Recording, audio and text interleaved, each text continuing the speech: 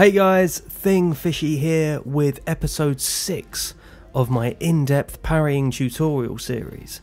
The series that digs a little deeper into parrying and gives you specific input timings for attacks, for those of you for which the standard blanket parrying advice isn't quite working yet.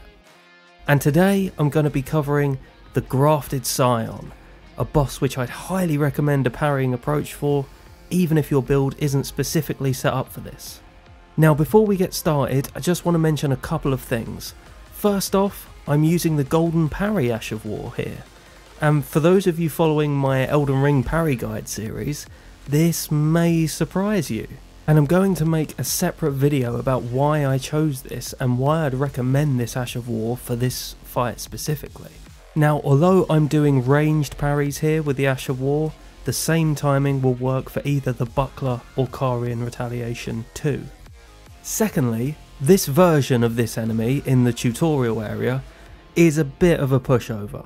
He doesn't have a lot of HP at all, so I'm using my unupgraded parrying dagger in my right hand here, as I kept accidentally killing him with my Misericord. There are far more powerful versions of this enemy in the game, but none who have such a beautiful arena, so I chose this one for this video. Okay, let's get to it. So his most common attack, and by far the easiest to parry, is this horizontal swing attack. Your timing for this is right here as his bottom hand begins to move towards you. Next up we have this stab attack. This is pretty quick, but can be parried successfully by pulling the trigger here when the hilt of his sword is level with his head. Now for his jumping attack. Now, unlike a lot of other jumping attacks in Elden Ring, this can be parried. Your input needs to be right here, just as his feet leave the ground. Now for the fast twirling combo. He actually has two different versions of this combo. One where his wind up is very low to the ground, as you can see here. The other where he stands right up really tall for the wind up. Now for the low version, you want to input here as his body begins to move to the left. And for the high version, you want to parry here, when his hands are at their highest point. The other attack that works really well for parrying is this final attack of his fast stabbing combo.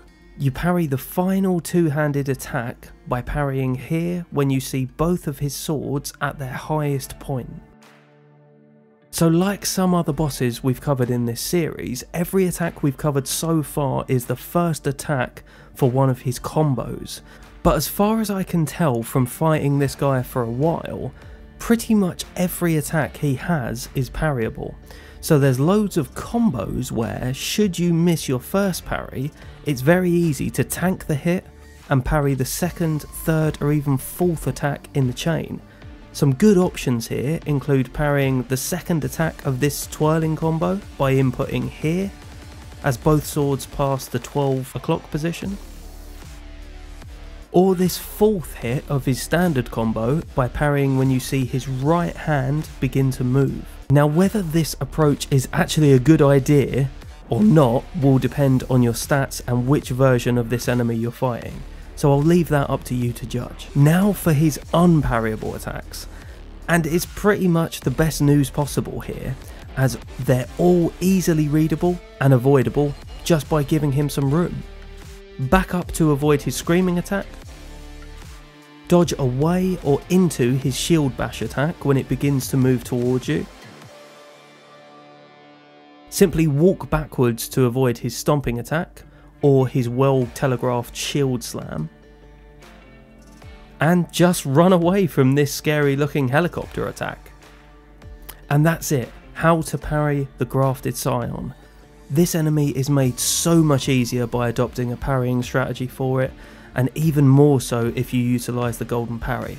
If you want to see me talk a little bit more about that, make sure you subscribe to my channel so you don't miss that upcoming Golden Parry video. As always guys, thanks for watching. See you soon.